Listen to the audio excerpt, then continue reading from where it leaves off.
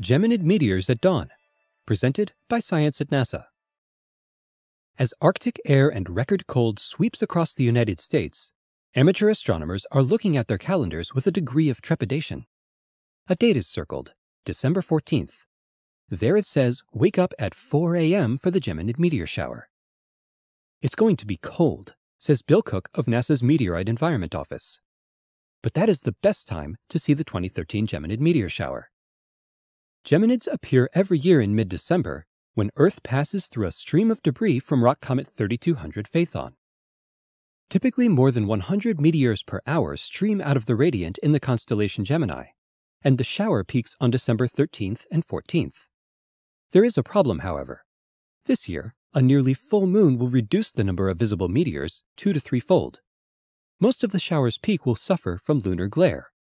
Most, but not all.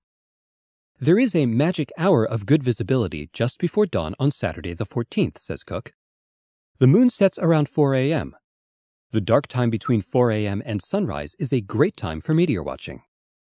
On Friday the 13th, Cook will host a live web chat about the Geminids.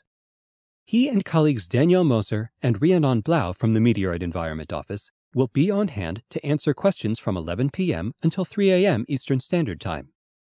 They will also be broadcasting live images of the sky over the Marshall Space Flight Center. Cook expects to see dozens of Geminids during the broadcast. The Geminid meteor shower is the most intense meteor shower of the year, notes Cook. It is rich in fireballs and can be seen from almost any point on Earth. Even a bright moon won't completely spoil the show. Moreover, the debris stream from rock comet 3200 Phaethon is broad, so the shower is fairly active all the way from December 12th through 16th. If you miss the magic hour on Saturday morning, try looking on one of the adjacent nights, Cook urges. Whichever night you choose, the Geminids are going to be cold. Bundle up and enjoy the show.